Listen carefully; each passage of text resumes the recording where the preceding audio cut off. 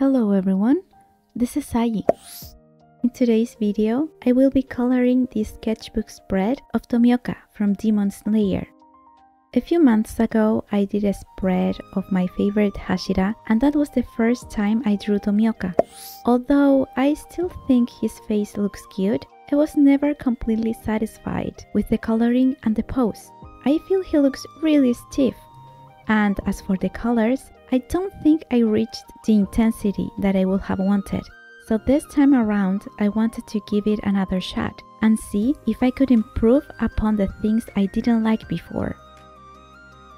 I started with the dark blue as background to set the color scenario and really get into the mood I wanted to achieve. For this side of the spread, I almost only worked with gouache. To start with the skin, I plucked the shadows areas with a light blue base. Now, as a small detour, I wanted to show you how I mixed the colors for this drawing session. I bought little paint containers in order to create my own colors. These are half pans. I had these transparent boxes where I would store them, and I used the white poster color I talked about in the last video. My gouache are artsy, which is a fairly inexpensive brand. All the colors that come in the set are very vibrant and saturated, which I don't particularly enjoy these days. I wanted to create more desaturated colors, and this is the only reason why I wanted to show you this segment, just in case you are not aware of how to do it. To create a desaturated version of any color, you can mix the color you want to desaturate with its complementary color. In this case, to create a desaturated light blue, I mixed a cerulean blue with orange. Be sure to only add a bit of the complementary color at first, since if you mix too much of it, it can become really muddy, and that's not what we want. You can try with small amounts each time until you reach the color wanted. I added the white poster color to get a higher value. A complementary color is the one opposing other in the color wheel. You can find complementary colors using an app or with these color wheels. There are many different types online. Just use the one you find more comfortable. Since the consistency of the paint is thicker than I wanted, I added a few drops of water, which also makes the paint a bit lighter in value, so be aware of that in case you want to match colors. I wanted to create my own color palette since I find it really dreadful to have to mix colors each time. I always prefer media in which I have the color ready to use, such as alcohol markers. But I recognized that I was not taking advantage of the properties of the gouache, leaning on my laziness, and I was also not getting the colors that I wanted. At first, I bought these half pans containers, but the paint gets dry in those very quickly.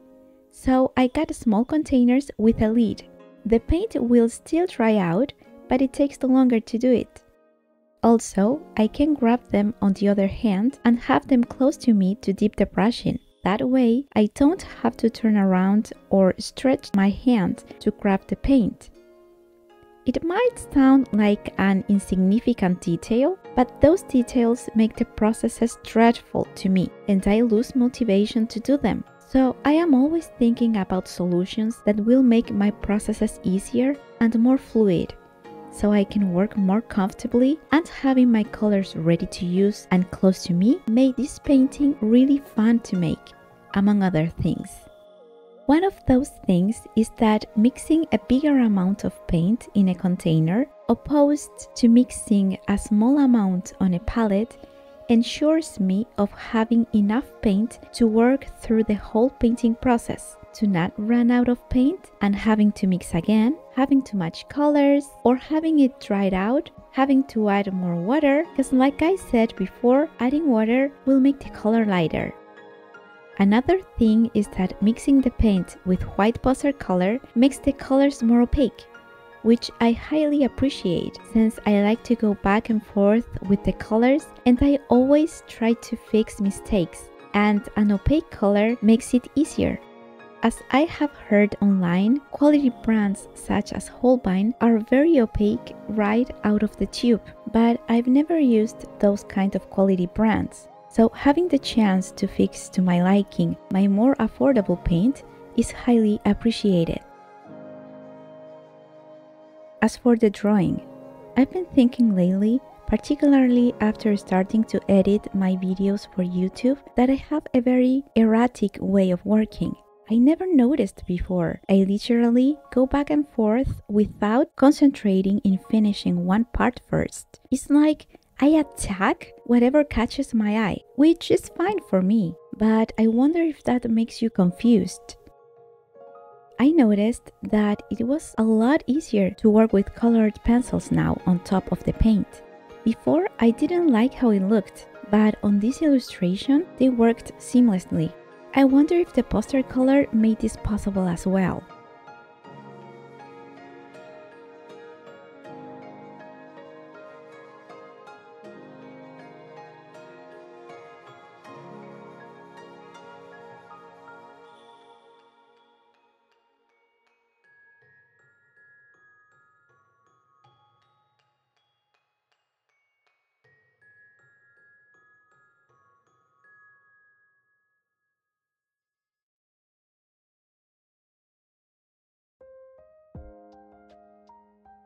Look how opaque the paint looks here. I can use a light color on top of the very dark blue, and I don't even need to give a second coat. That was not possible before with the paint straight out of the tube.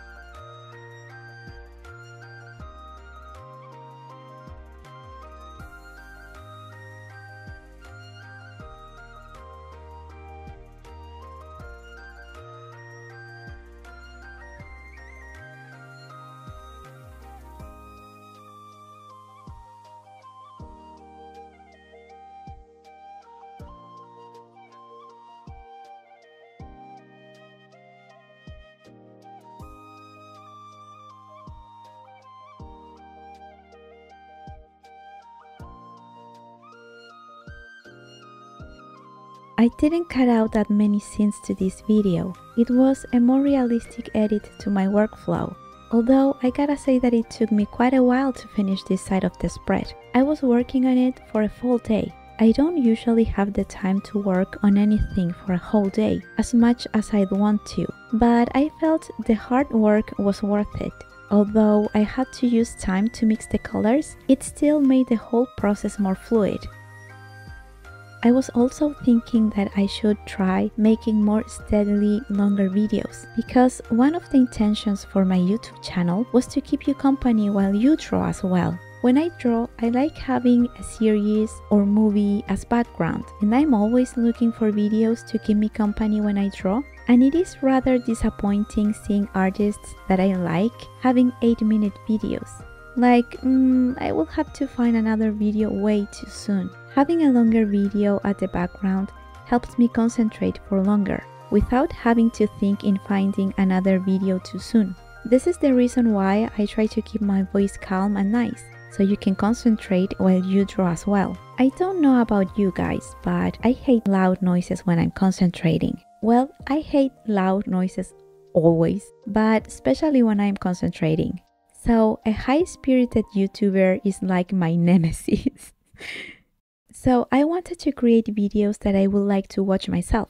The only problem is that I am not confident in being able to speak for so long. But it's fine, since a pause once in a while is also nice.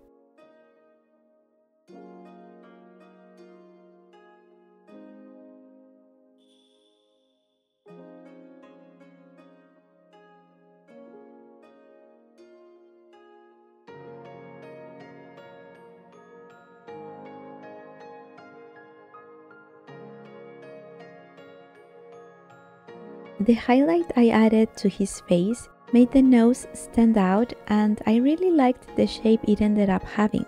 I usually don't like the way I draw noses, but this could be a starting point.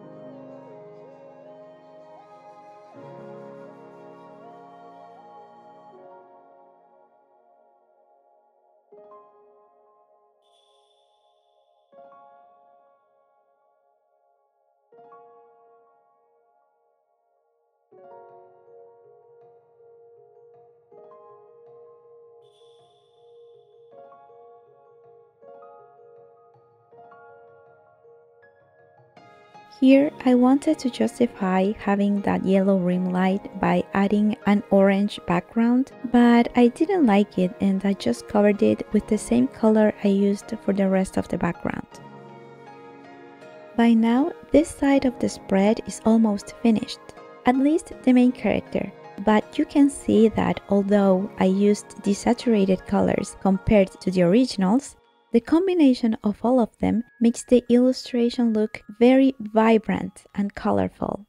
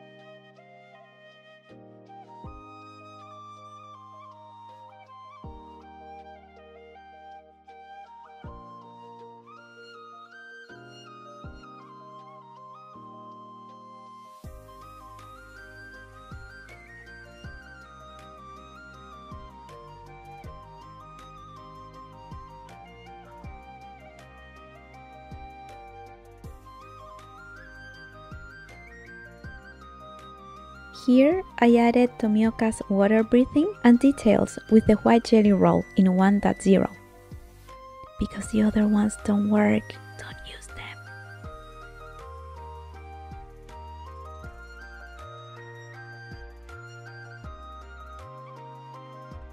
I added the buttons with the Artex Gold Metallic acrylic marker.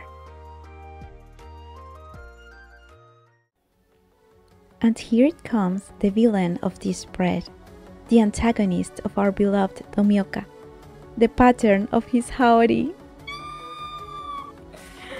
But this time around, I had the secret weapon, the Artex acrylic markers and the experience of the previous illustration. I was going to win this battle. And for the first one, sure.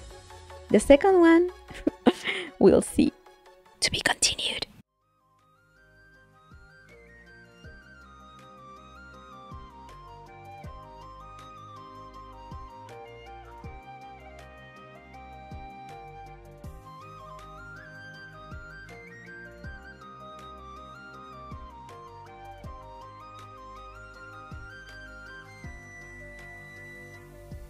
For the right side of the spread, I wanted to draw in another style, black and white with a bit of screen tones.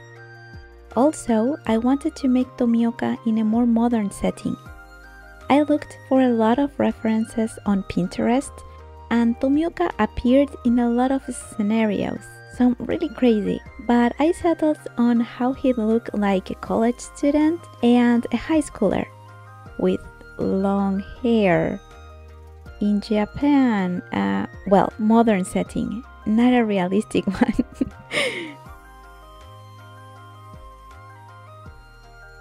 I tried working with a ballpoint pen since I thought hatching will be quicker to make than nibs and ink. But for some reason, sometimes the ink wouldn't come out of the pen. I don't know if it was because the page got oil from my hands. Granted that I have very oily skin, but when that happened, it was very frustrating. It completely disrupted my workflow, and I had to change to multiliners, which worked no problems. Unfortunately, I only have a very thick 08 black multiliner.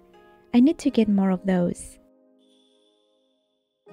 Working black and white is so dreamy to me. It has a very special charm. Hatching, cross-hatching, making effects with only ink, it's so mesmerizing to me. Oh, I wish black and white webcomics were still popular. Nowadays, I see the good points in color webcomics because I hated coloring my webcomics in the beginning. But when I went to my trip to Japan last year, I brought with me a lot of manga, and each time I read them, I get love struck. They are so beautiful. No colors can compare to their charm.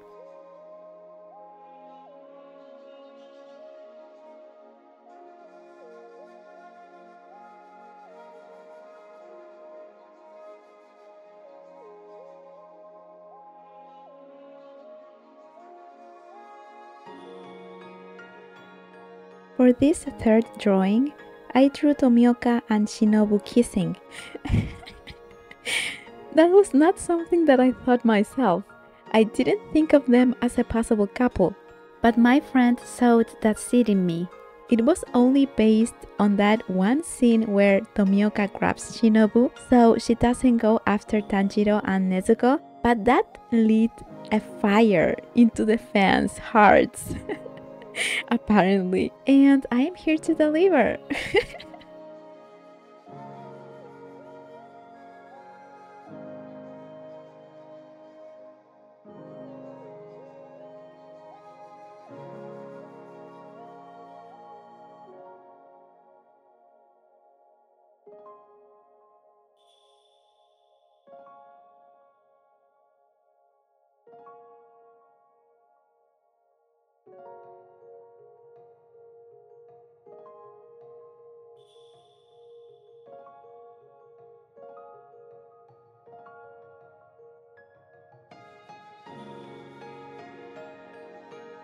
Well, here comes the second battle.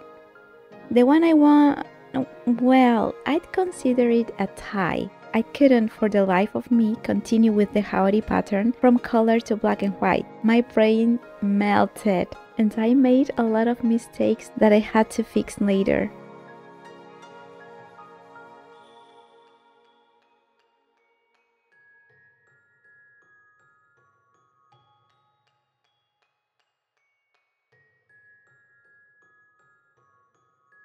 And here I embarked on a crusade to reproduce the color of my sketchbook's sheets in paint. To fix the mistakes I made with the black ink. I just made a mix of yellow ochre with white, and I was adding a few drops of water and trying it out. I had to wait for a bit because the light colors tend to dry out lighter when it comes to wash. So I had to wait for the paint to dry to see if the color was accurate or not. When I was working with the lights on my studio, it looked fine. The color looked almost perfect. But when I took it outside to varnish it, I noticed that the color of the paint I made was a bit too yellow. So I will have to add a bit more white to make it more accurate. Also, those spikes on Tomioka's hair that I drew on the first illustration of the page were so difficult to cover. I don't lie when I say that I had to give it around 20 layers of paint. I think it got covered fairly nicely finally, but it was difficult to achieve.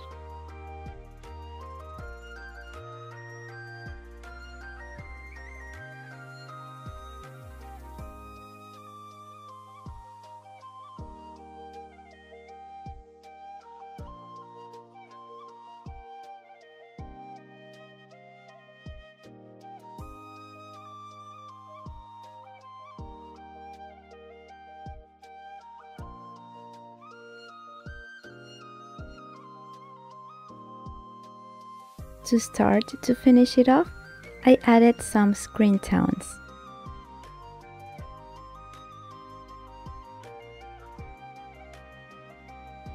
A small announcement.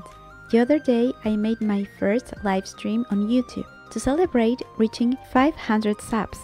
It was a very shy stream, but I was very grateful some of you showed up. I wasn't expecting anyone to show up, to tell you the truth. Being near 1000 subs, I want to make another one when I reach it. I don't think it will be this Saturday, but maybe next week Saturday. Since last stream was digital, now I want to make this next one traditional. Probably fan art and requests for fan art. I'll let you know in the community tab beforehand.